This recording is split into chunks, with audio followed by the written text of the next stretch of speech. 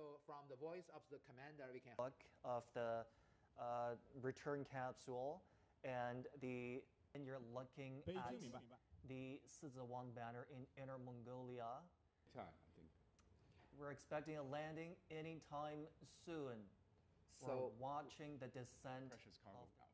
So it's interesting because they will take the whole and just take the cargo out, right? Yeah. They will take the whole thing back to Beijing. Is because you know that the design, the center of is the administrator of CNSA. It's my boss. Yeah.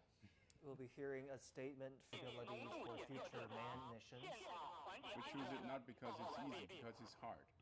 We just heard the voice that the environment nearby is safe enough for the ground staff. The Chinese national flag has been raised at the landing site of the Chang'e 6 mission.